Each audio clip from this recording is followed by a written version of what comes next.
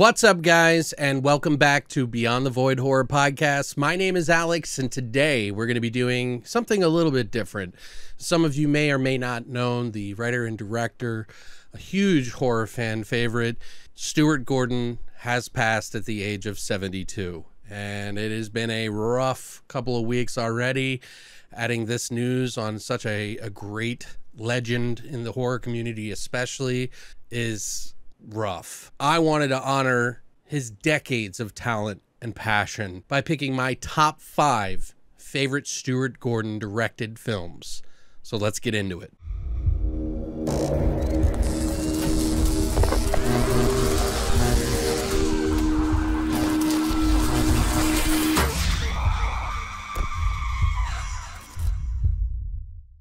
Now, first off, I want to say to you guys that he has done a lot of really good films. He's also a writer, but I wanted to focus mostly on his directorial efforts. And I want you also to know that I like a lot of his films. These are just my particular top 5 and the ones that inspired me and filled my childhood full of horrific delights. This is just my way of saying thanks, and to possibly give you some movies that you may not know that he directed. So let's dive into it. Number 5. We got Dolls here. This is a movie that came out in 1987. In fact, this was actually directed and almost finished. They had to do some post-production work before the movie From Beyond came out, and they even shared some of the same sets on. This movie is about a group of several different strangers who get stuck in a storm and happen upon a mansion of a couple, an old couple, who are doll makers. Part creepy and part childlike wonder in one movie. Very few films that can do that. One of them that comes to my mind is always Christmas Evil, because it's endearing and it's creepy as fuck. Plus, this is just like downright awesome for people who like little tiny terrors, dolls, Puppet Master fans, things like that. These are the kind of dolls that will freak you the fuck out. In fact, if you didn't know, Stuart Gordon actually was once accidentally locked in a doll museum where he had to stay with all these old dolls that he started to get freaked out by, and kept saying that it felt like they were looking at him, and he was very much living in this film almost. A lot of the cast is dispatched in weird ways by laughing dolls that sometimes break open and look like some fucking jelly inside. There's like these weird things living inside of these dolls, and it gets even wilder as the story progresses. If you're ever a fan of like doll horror or frightened by it, this might actually do the trick. But it's also kind of, like I said, that sweet childlike wonder in this film, which is why it's always been a memory for me, and I've enjoyed this film quite a bit. This is actually my Hong Kong DVD release, because there was a time when this didn't come out on DVD, and this was pretty much the only copy that you could get, until, of course, Scream Factory came out and delivered a wonderful print for Dolls, which it's now called The Dolls. Am I wrong here? Because it's Dolls. But if you look on IMDb, it says The Dolls, and I'm not sure why that is. If anybody knows that kind of information, let me know. I'd be curious to know in the comments section down below. But I think it's a very memorable film, and it's really kind of got some really unique things in it. They have some interesting sequences with bear and all kinds of crazy stuff in this. I thought Stuart Gordon did a really good job on it. He didn't write this one, but he directed it very well, and if you haven't seen it, I would highly recommend checking it out. Stuck. Now, a lot of people don't know that this is a Stuart Gordon film. It came out in 2007, and it's based on a true story where a 25-year-old Texas woman slammed into a homeless man, getting him stuck inside of the windshield from his head to the top of his chest. And instead of contacting an ambulance or calling the police or doing anything right, she drove an additional mile in Texas to her home, parked the car in the garage, and let the man die. Sad as fuck. It's kind of like a huge story legend in Texas, and somebody turned it into a real film. And I mean, who wouldn't want to watch a film about that anyway? This is super tense, and it's actually a little bit more of a mainstream effort by Stuart Gordon, and I think it's a really good one. It's dark, it's super funny sometimes, it's like harrowing. You don't know who you're rooting for almost in this fucking film, and I think he did an incredible job on this film, and I don't think it gets nearly the kind of support that it should get, especially it being a Stuart Gordon film.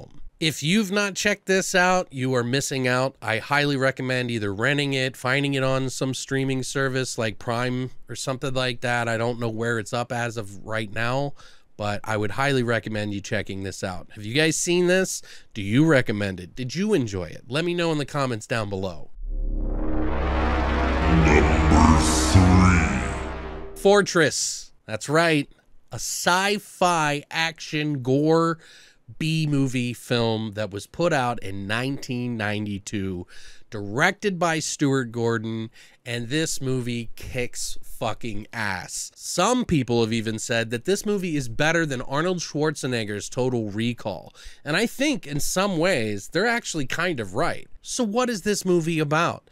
It's about a futuristic prison called the Fortress, where people and inmates are put in prison to be monitored daily, all day long. Hell, when they go to sleep and they have a good dream, they will hack into these people's minds and say it's an unauthorized access. This is an unauthorized thought process. Part of the reason why the main character, John Brennan, gets put into this fortress prison is because him and his wife are trying to have a baby, and they're trying to slip through some sort of checkpoint. This is, of course, in the future. And when I say the future, I mean the recent past, because on the cover, it's in the year 2017. It's futuristic anyway, so it doesn't really matter when it takes place, but it's kind of interesting to see movies that only went to like 2017 and did consider that people would be watching this in the future. But it is a great B movie with plenty of gore,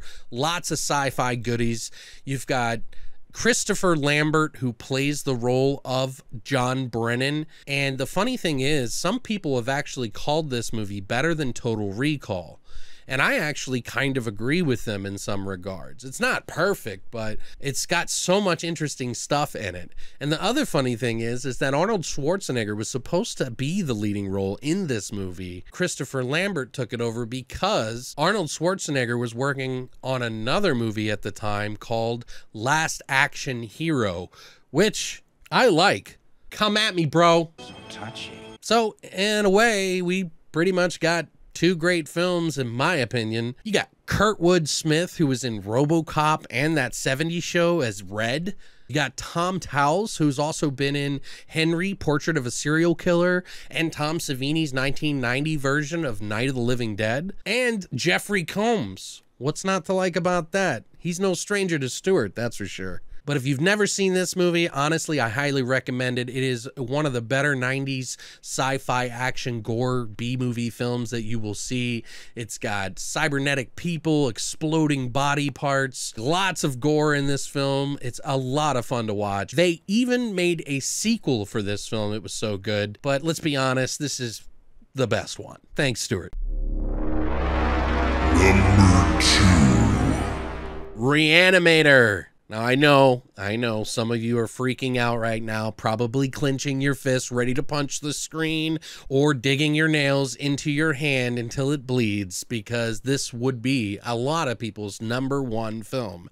And it is by far, in my opinion, one of Stuart Gordon's best and most popular films that he's ever done. Which is interesting because of all the articles I've been reading about Stuart Gordon's passing, a lot of them have failed to mention this movie.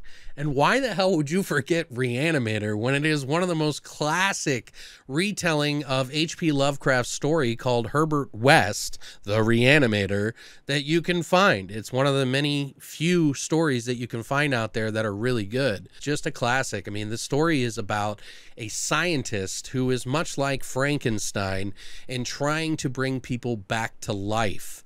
and he has this special green serum, which is iconic as fuck. Jeffrey Combs is obviously the scientist, and he does a very good job of being a dark sociopath who is willing to do anything to prove that his serum works and to get it to work properly. Sometimes you wonder if he's doing it only because he's a narcissist. Other times he tries to make everyone think it's for humanity, and so he brings in other people, and this story gets pretty bloody. I mean, they spent 46, I think 50 gallons of blood on this movie, which is insane if you think about it. There's a lot of really great gore, a lot of funny scenes, a lot of really great stuff in this film, and I absolutely love it. And I'll explain when I get to my number one why this one is only number two for me. It's Jeffrey Combs, probably arguably one of his best roles that he's ever done. So if you've not seen this film, what the fuck are you doing with your life? Get on it. Plus, every time I watch this film, I always want to go down the re-animator hole and watch the other sequels like Bride of the Re-animator and Beyond Re-animator, which some people don't like, but I'm fine with it. Both of those sequels were directed by Stuart Gordon's friend, Brian Usna. If you like this, you should definitely check out those next. And now for number one. And last, but definitely not least, one of my favorite Stuart Gordon films of all time. Keep in mind, this is my particular list, so yours may vary. From Beyond.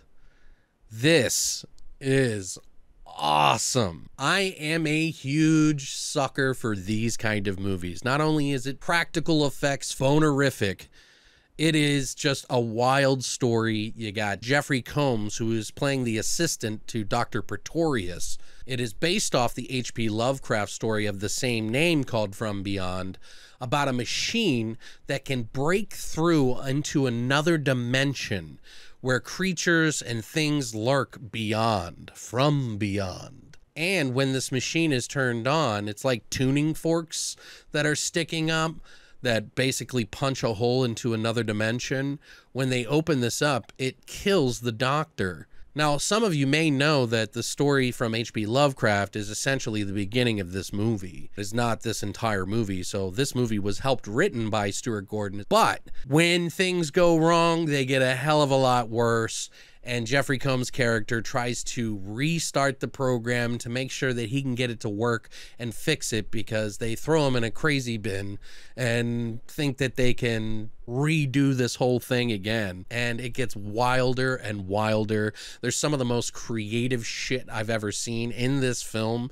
It is one of the top 3 films that I would say that are H.P. Lovecraft stories, as well as H.P. Lovecraft-ish inspired films. Those films are like In the Mouth of Madness by John Carpenter, which isn't an H.P. Lovecraft story, but my God, for the longest time, it was one of the closest interpretations I'd seen, as well as Stuart Gordon's work on both the Re-animator and this, but also now Color Out of Space. But this is the original cover that I saw on the VHS rental stores that said, "Humans are such easy prey." And look at that cover. Like, what the fuck is going on here? This guy's face is melted. And some of the creatures that you see in this film are fucking fantastic. Just look at this guy. Humans are such easy prey. I have always been a fan of movies where they go beyond anything. Hell, the name of this podcast is Beyond the Void. So you can kind of get an idea why I would enjoy movies like this, From Beyond. That's pretty neat. And I'm a huge H.P. Lovecraft nut, but this is one of the best adaptations or interpretations of Lovecraft, and it is a gore feast for you gorehounds out there. I think this one beats Re-animator because of my personal interests in horror. Kind of feels like it was made for me, you know? Like I could have paid someone millions of dollars to make this movie because this is what I enjoy. Stuart Gordon, you did an amazing job. Thank you for creating so many wonderful movies, but this one in particular is one of my all-time favorites. Check it out. So that's it, guys. You know, it's been a sad couple of weeks and this news doesn't add to anything, but I figure we can celebrate the many decades of horror and genre films that Stuart Gordon put his talent on. You know, celebrate the man's life, because he was a huge impact on a lot of people's lives. And I, for one, can't wait to watch these again after talking about it now. I am all about it. Maybe your list might be a little bit different than mine, and obviously some of his other films would fill the maybe the 6 to 10 slot. What would your top 5 Stuart Gordon directed films be? Let me know in the comments section down below, and if you haven't already, please like and subscribe. If you like me doing these sort of top 5 films or top films, let me know in the comment section down below. I'll be glad to do some more of these in the future. I really enjoyed researching and doing all this stuff, so thanks for coming by, and as always, long live the void.